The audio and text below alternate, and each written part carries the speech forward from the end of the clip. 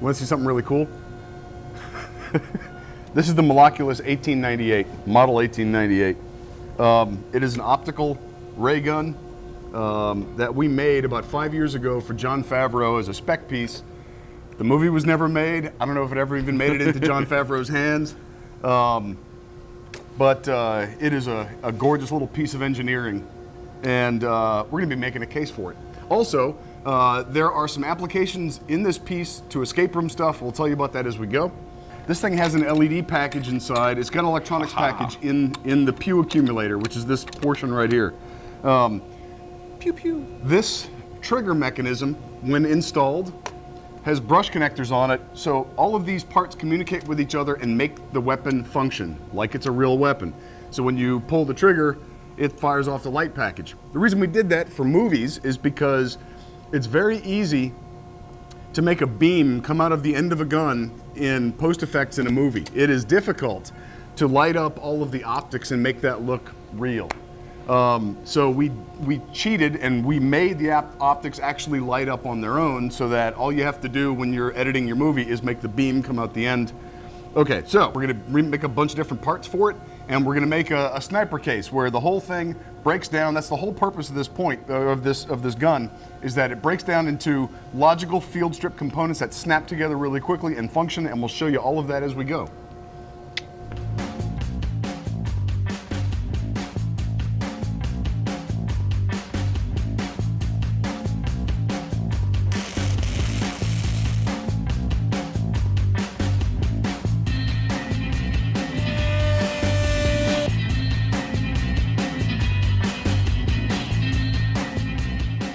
Hey, look, it's Preston. Our old magazine, the Leyden charger, was this weird little apparatus that didn't have a quick disconnect, and we never liked that about it. So we're going to remake it.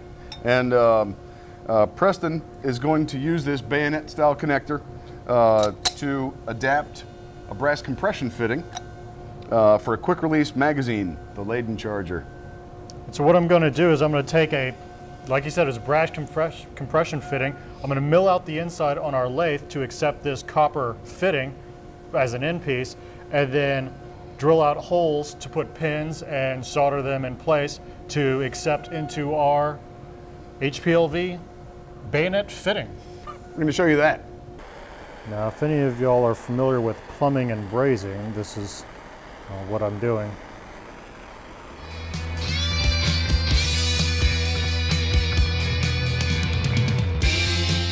This is just a hollow brass pipe with a fitting on the top of it. This is supposed to be a compression piece, and I've simply drilled 2 holes on either side here, inserted my 2 brass pins, heated it up as you saw, and then put the solder on the inside so as not to show through on the outside, since this will be a hero piece. So here it is, right after coming off of the lathe. What I've gone ahead and done is milled out the center and these raised portions here for visual interest, just to make them brighter than the rest of it. And I milled out the inside here to accept our copper fitting to where it's nice and snug and stops, so that when we put on our cap, we have a nice, aesthetically pleasing magazine for our rifle.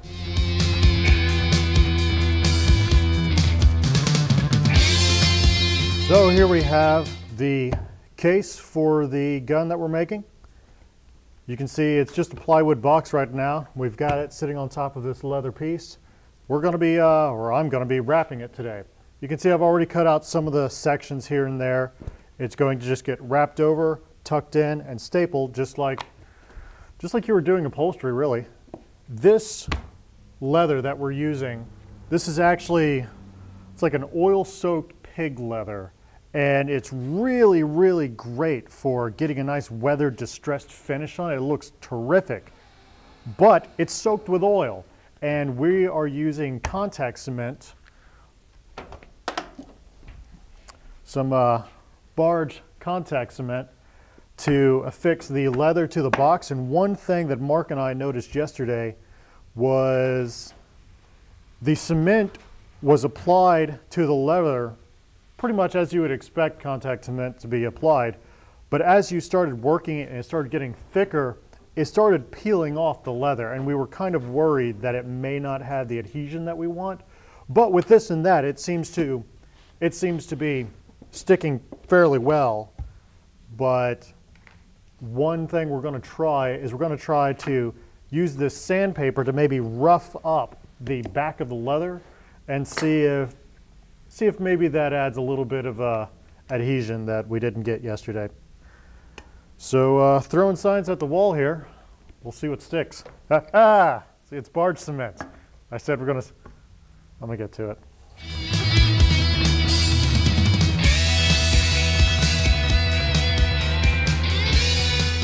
I'm not sure we've actually said this out loud yet, but when using any kind of contact cement, you really do have to do both sides.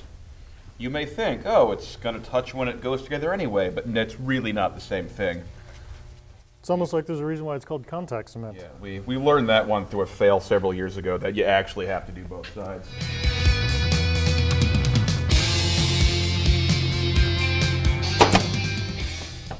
In attaching these, I started in the middle and I'm working outboard like you would do if you were stretching a canvas, largely because I used to do that for a living, so it just kind of comes natural.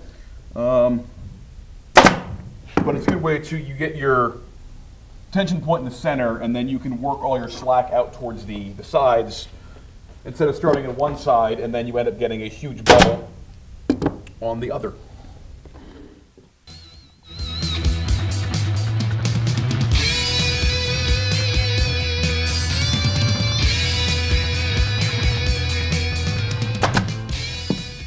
Now, one thing you may not think about, but is good to keep in mind, is that we're using a pneumatic stapler, and depending on how hard you press on one of these, you might just go straight through whatever you're trying to staple. So there's just a little bit of finesse involved with this.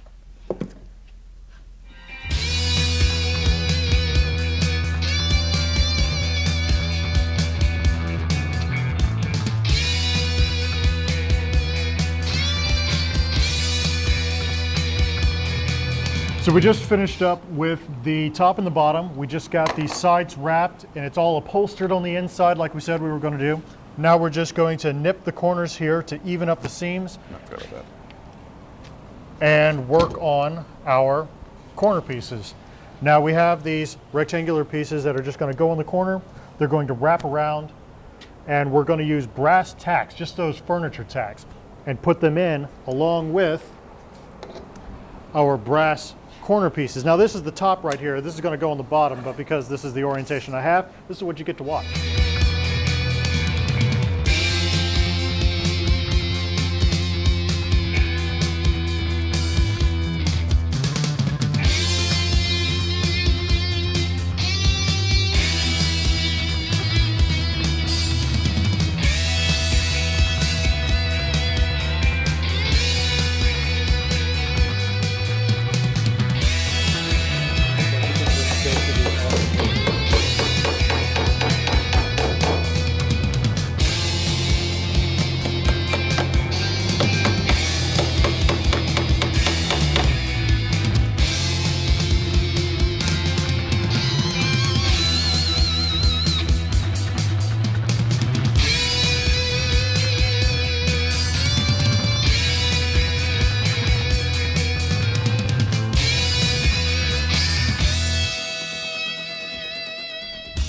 So on this, this raw leather, and this is just straight cowhide.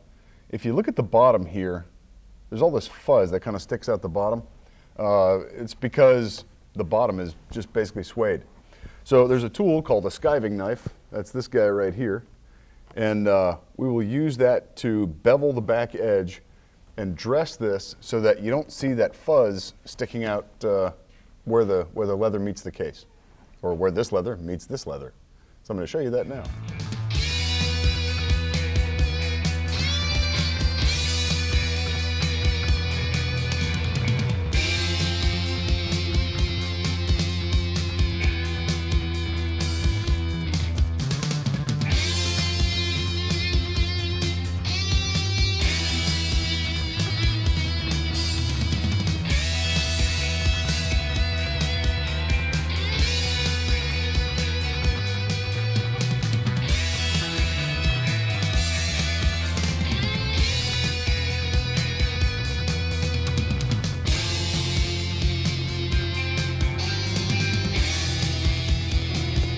I'm using contact cement to put these together. Normally, if you're going to put, this is urethane, expanded urethane board, wren shape or sign foam. That's what this is. So it is a pretty high density urethane foam that we use for milling pieces out of. The best way to put this stuff together is with Gorilla Glue, and you use the water and everything. Read the instructions in the Gorilla Glue. I'm using contact cement because it's faster and because I'm not going to have to sand between layers. If I was doing a multiple layer sandwich and I was going to sand them, the contact cement is like rubber when it's dry and it doesn't sand. So you end up with these ridges everywhere you have a seam. That's terrible. In this application, it doesn't matter, so that's what we're doing.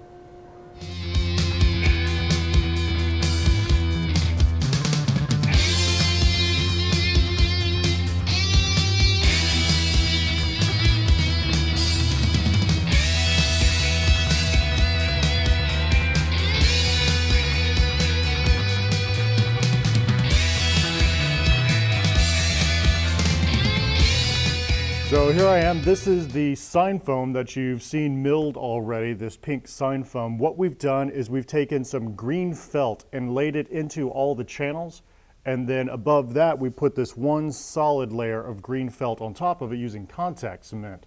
Now what I'm doing is I'm using just a utility knife razor, and I'm going through and cutting into these channels and then just refining the edges here so that we have both the channel inside and then the surface covered with this foam. Now this felt is going to act as a padding so that when we put our pieces into here, it gets a nice cushion when the whole case is shut up and buttoned up.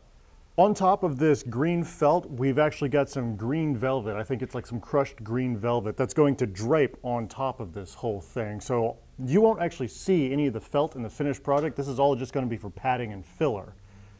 Once the green velvet goes on top of it, that's what you got. We finished on time. And Barely, but yes. Matt's going to show you how we field strip this guy. First, we close the secondary focus chamber. Then we fire it dangerously in a random direction. No. Pew, pew, pew, pew. Magazine change. Better sound effect than that. Magazine change. Is green the anti-material or anti-personnel round? It's anti-personnel. Okay, so we can put on the anti-material round. Sam, really proud of this thing. That was definitely a team effort that came out really damn well. Anyway, field stripping. Step 1: remove the source of ammunition for safety. Claps. Yes. This is the objective ranging aperture. Remove the pew accumulator and primary focus chamber. Pew accumulator, primary focus chamber. Ignore that. I got to fix that still. The front assembly retaining pin. Up and center. Here it comes off. We've already removed the ammunition. Then the trigger pops out, goes in his little bed, and the stock. Fit for traveling. It smells really good. You can't see that, or no, you can't see that. Next up, smell-o-vision. If like and subscribe, we'll be doing more weird stuff. With more leather smell. We'll rub leather all over the lens for you. It's a thing. Has it gotten weird yet? Not weird enough.